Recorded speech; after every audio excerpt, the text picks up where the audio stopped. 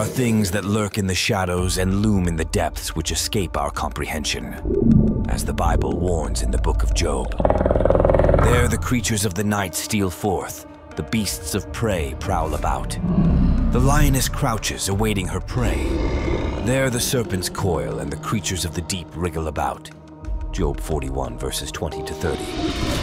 From the primordial chaos roams ancient behemoths and sea serpents, more frightening than your worst nightmares.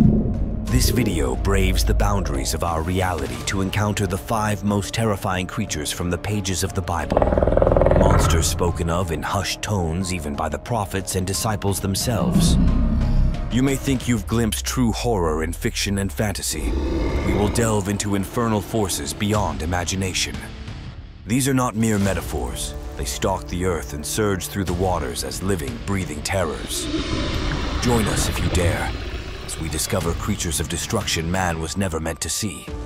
Their existence proves that sometimes darkness truly lies at the shallows of the deepest waters, and it is still hungry. The scariest creatures from the Bible. Number 1. Leviathan. Of all the eldritch titans that instill dread, few rival the biblical sea monster known as the Leviathan. With its myriad twisting heads and an expanse greater than the mightiest whales, this behemoth of the depths defies imagination. The Bible speaks of the Leviathan in Psalm 74, depicting it as a fearsome aquatic creature formed on the 5th day of creation alongside the great whales. Though likely symbolic, later Jewish scholars expanded on its appearance, describing it as having 7 heads with fearsome fangs, each flaming hot. Its eyes were like searing suns, scaled armor impenetrable, and blaze of its breath setting the waters aboil. Imagine this epic, grotesque titan heaving its bulk above the waves, cascading from craterous spines as it emerges. The roar of the raging maelstrom almost drowns out the prehistoric screams erupting from 7 serpentine maws. As hellish eyes rake the shore, scanning for its next hapless meal, rigging snap from the sheer shockwave of its voice. The baleful glare sears sights of insanity into all minds foolish to behold it. Men abandon sanity just as ships crash against crags in their haste to flee. But the horrors have only begun. For this is just one head of the Leviathan, and the rest are turning our way. Few biblical monsters inspire dread and revulsion as much as the abominable spawn known as the Nephilim. Born from the unholy union of fallen angels called the sons of God and human women, these towering half-breed giants strode the earth in the days before Noah's great flood. Many scholars believe the sons of God refers to a rebellious faction of angels who lusted after mortal women and took them as wives, begetting twisted offspring that would become known as the Nephilim. They towered over even the mightiest warriors, some growing over 30 feet tall.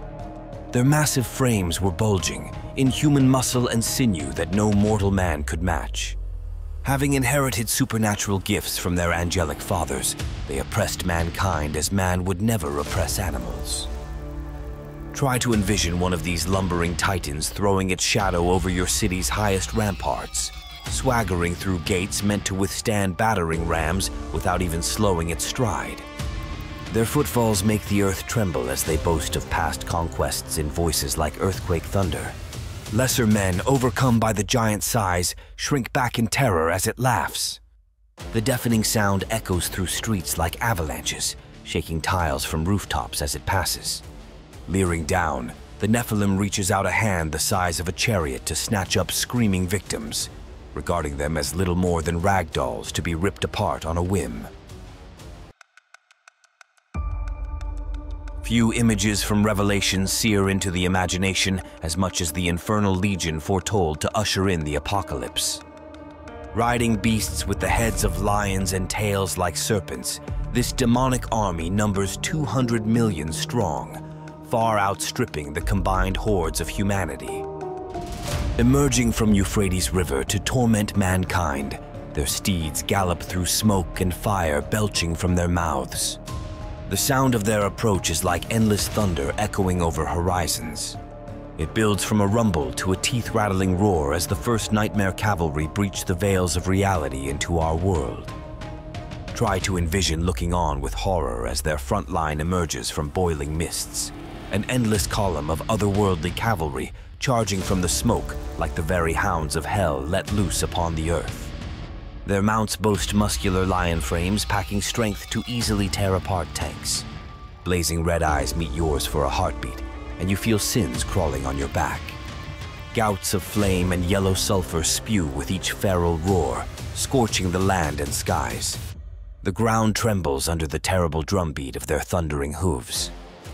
As the ground quakes and the horizon brims with hellfire, blotting out the last vestiges of sunlight, you realize with dread that this is only the first wave. More emerge endlessly from the smoking abyssal strait, answering the summons of the apocalypse horn. All that remains now is fire and desolation before the lion-headed cavalry. To this list, we could also add the Behemoth that bursts forth from Book of Job as a beast of legendary size and strength beyond any known to mortals. So colossal are its limbs and massive its frame, early scholars speculated this primordial juggernaut had a form similar in stature to the giant dinosaurs or titanoboa serpents of ages past. And so we have braved the boundaries of our reality to unveil 3 of the most terrifying beasts ever to stalk the pages of Scripture. From the tempestuous emergence of the 7-headed Leviathan to the towering bloodlust of the Nephilim sweeping away all before them. We witness the apocalyptic approach of 200 million lion-headed cavalries ready to cleanse the world with fire. Each would prove the stuff of timeless nightmares. Yet we must not forget these are prophetic visions granted to apostles by divine providence. The Leviathan from the depths of Psalm 74, the abominable giants known as Nephilim in Genesis, and the Lamb breaking the 7th seal to summon those infernal lion-headed hordes in Revelation's final chapters. To encounter even one such horror would mean the end for most. But when divine plan requires it, just a single angel was able to slaughter 185,000 Assyrians in one night.